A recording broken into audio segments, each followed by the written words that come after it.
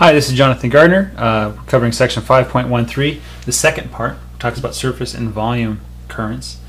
If I go too fast, you can rewind. If you have questions, video response, or comments below, be sure to like and share with your friends. So when charge flows over a surface, let's draw a strange, doesn't matter what the shape is. What we can do is we can cut out a ribbon, an arbitrary ribbon, it doesn't really matter. Okay.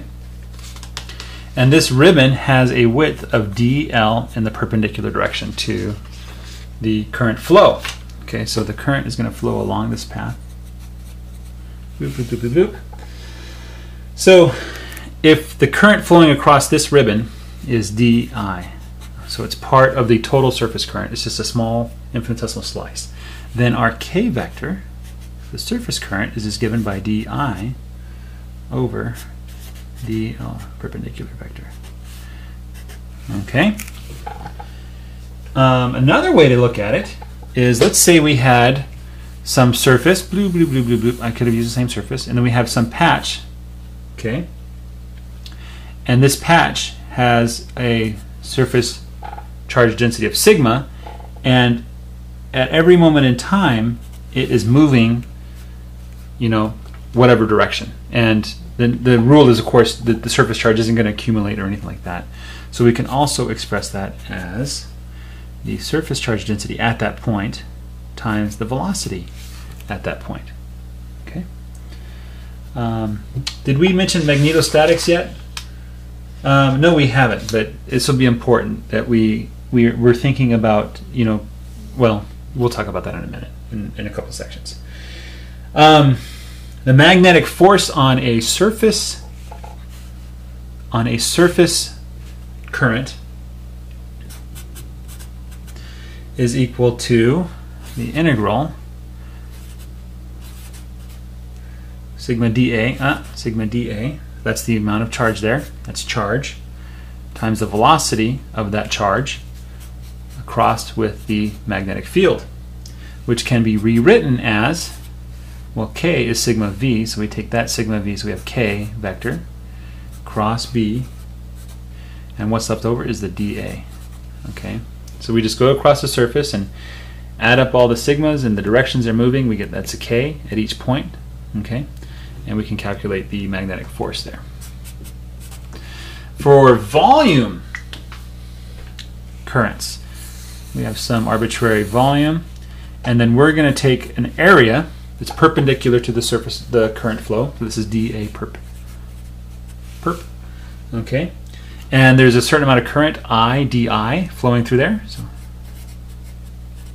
and then we calculate the J vector, and that's equal to di vector divided by the volume perpendicular to that motion. Okay,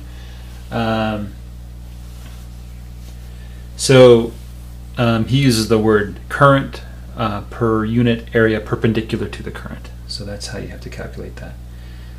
If we're thinking instead of, we have some infinitesimal slice of volume there, where there's uniform charge density rho for that volume, and it's moving, right? Then we can calculate J vector as equal to the charge density at that point times the velocity at that point.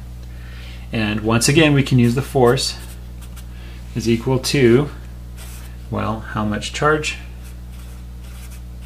Rho d tau, q v cross b. So v vector cross v vector, and we can rewrite that as, well, rho v is just J vector,